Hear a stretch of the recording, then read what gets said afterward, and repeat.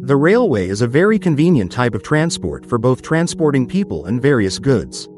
From year to year, the railway infrastructure is becoming more developed and improved, with special attention paid to safety elements. Being near a railway track, in certain places, you may have noticed that in addition to the main rails, additional rails may be installed inside. Usually, such rails can be found on sections of the railway that pass over bridges over rivers, gorges, highways, as well as under pedestrian and automobile bridges.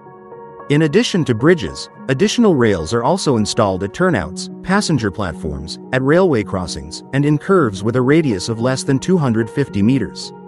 Such additional rails are called counter rail, guard rail, or counter corner.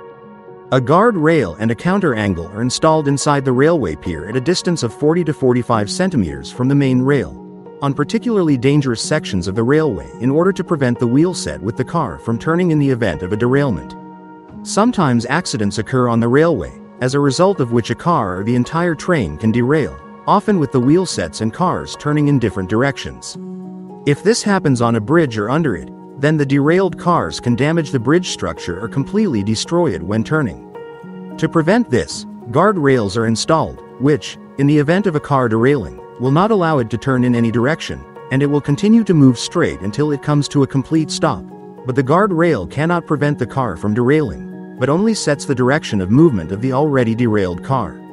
Another matter is a counter rail, which is installed in front of turnouts, at railway crossings and in curves with a radius of less than 250 meters.